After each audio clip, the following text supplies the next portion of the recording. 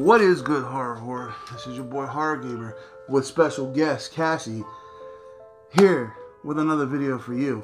And in this video, as you can tell by the title of this video, this is another Is It Worth the Hate? And boy, we have one today. So this request comes from Skaven Matt, and we're gonna be tackling one today. But before I get into it, just know that your boy Horror Gamers Is It Worth the Hates have spoilers in them all day, every day. So if you haven't seen the movie, go check it out. Come back, let me know in the comment section what you think. Whether you enjoyed the movie, whether you hated the movie, whether you agree with me, whether you disagree with me. So, with all that being said, anything beyond this point is on you. So, as you can also tell by the title, we are jumping into Virus. So, is Virus 1998, Jamie Lee Curtis, Donald Sutherland, is it worth the hate? Again, this one's a tough one for me, only because of Jamie Lee Curtis, okay? But, if I have to say it, is Virus 1998 worth the hate? Yes. This movie, for me, is a slow burn, and let me tell you why. For one, your boy Horror Gamer is not a big fan of sci-fi horror anyway. Like, I do like the Alien movies and the Predator movies, but after that, like, this didn't do it for me. Now, was the acting bad? No, I just didn't like the Baldwin guy. Like, anytime he was on the screen, I'm not a big fan of the Baldwins. Alec Baldwin's okay, but everybody else after that, it's kind of like, in my opinion, they're chasing their brother's coattails, and the fact that they're not as talented as their brother, but they're trying, and it's just,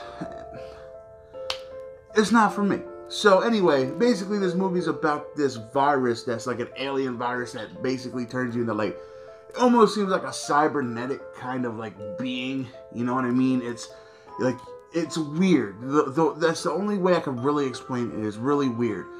But it's the fact that it just, for me, it just didn't do nothing for me. Like, you know, Jamie Lee Curtis in this movie also solidifies why she's the Scream Queen. She did so well in this movie. And the way Donald Sutherland played his character, it almost reminded me of Jon Voight in Anaconda. How he was kind of off the wall and stuff like that. But as a whole, for me, the movie just didn't do it.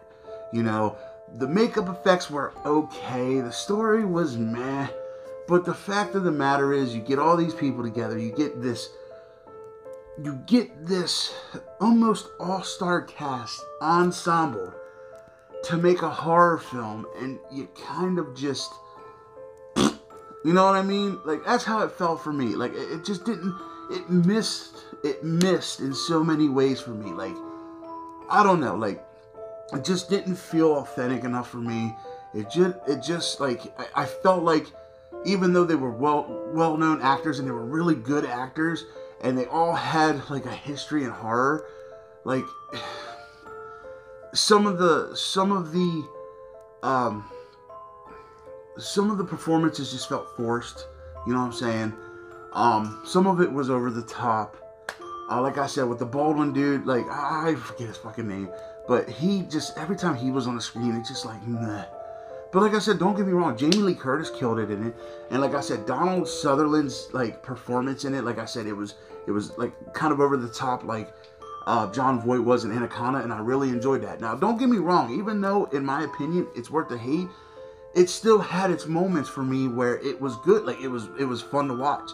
Like, as like I said, with the makeup effects weren't so bad. Like, with the one guy who had, like, the red eye, and you could just see the flesh mixing in with metal and stuff. That was cool. Like, the makeup effects were cool, you know? It's just, for me, unfortunately, your boy Horror Gamer isn't really big into sci-fi horror. So, while it may have, like some people may love sci-fi horror and that's like the only thing they watch, it takes a bit for your boy Horror Gamer to get into something like that.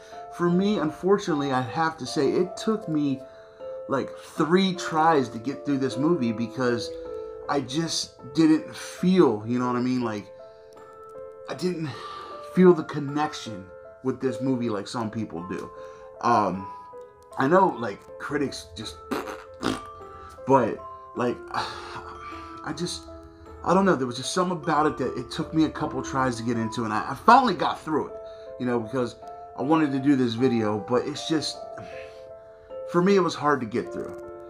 Like I said, there were scenes that had some redeeming qualities in it, but there was also, like, for me, unfortunately, the bad outweighed the good in this. Like, even though Jamie Lee Curtis was in it and she did her thing, and, you know, Jamie Lee Curtis is like the goddess in horror, and then, like I said, Donald Sutherland, he killed his performance. It was just, you know, that Baldwin dude, he was meh, and it was just, for me, the story was meh, you know. For the time frame it had, like in the 1998 era, you know, early 2000s, like the visuals were good. There was no problem with the visuals. It was just, for me, in my opinion, the story was lacking. You know, it takes a little more than, unfortunately, I hate to say this, but it takes a little more than Jamie Lee Curtis and Donald Sutherland to save this movie. It needed a few more things, in my opinion. The makeup effects, though, were amazing.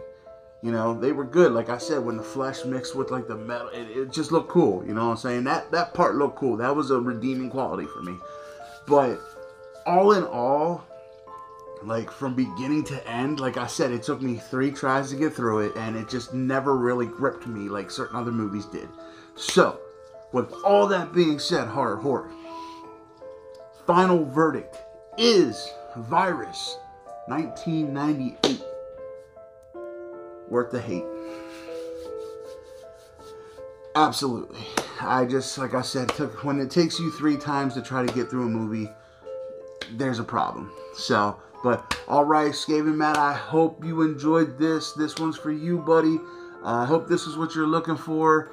I'm sorry if you liked it and I didn't. It was just one of them movies, man. I'm sorry, I just couldn't get into. But with all that being said, Horror Horde, I love you guys. Thank you. Don't forget, October is Horror Horde Appreciation Month. Get in your requests, even if it takes me past October to get them all. Every request that comes in October will get done. Also, don't forget that the 1,000 subscriber challenge and giveaway, we have until November 12th, and then on November 13th, we're going to be doing a live giveaway. So be prepared for that. You know, go back into my old videos and look at the rules and all the regulations or whatever. And also, the only way you can get in on this is if you're a subscriber. So, don't forget, if you haven't done so yet, hit that subscribe button, along with that ding-a-ling-ding-ding button. That way, every time your boy Horror Gamer throws up one of these videos, you're always in the know. And with all that being said, Horror Horde, I love you guys. Thank you. And until next time, this is your boy Horror Gamer saying, don't fear the darkness. Embrace it.